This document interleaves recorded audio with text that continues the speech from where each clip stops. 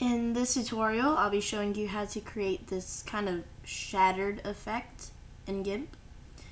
So just open up your image that you want to use, and I just put my image onto a new layer. I would recommend not having the image as your background layer, but you can if you want. Now just right click in your layers dialog, right click on your layer with the image in it and select add layer mask. And select black full transparency, then select add. Now as you can tell, your image disappeared. That's because when the color is black on the layer mask, it will pretty much erase your image. So what you're going to want to do is create a new brush.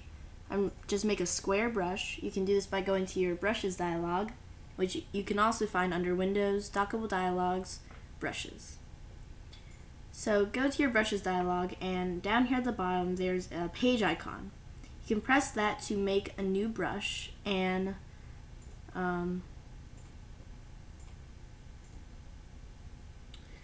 these are the settings I use. You can you can edit them a little. So there are a few basics. You're going to want to have the shape on square and the spikes at 2. That's about it really. You're going to need the same as mine.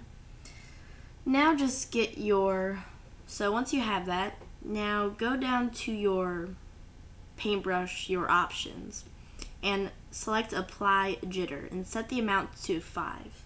And what this will do is, normally if you don't have jitter on, it will just paint it in a one smooth line. But when you do have jitter on, it makes your brush scattered, kind of. So now just make sure your foreground color is on white. Then just start painting, and I'm just going to make the bottom corner of my image shattered. You can choose however you want however you want your image to look. I'm just going to do this.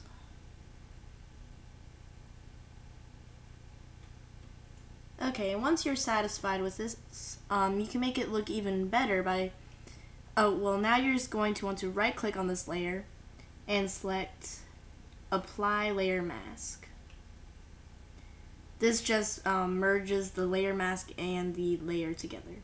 Now go to filters, light and shadow, drop shadow. And I'm just going to keep most of the default settings. I just turned the blur radius to 10 and unchecked allow resizing. Then click OK. But you can adjust that. And now you have a nice shadow to it, so it looks better. So yeah, that's how you create this kind of shattered effect. And if you want, you can delete the background layer and then go to File, Save As, and save this as a .png file. So that's very important. If you save it as a PNG file, it will save the transparency. So if you post it on a website, the background will be transparent.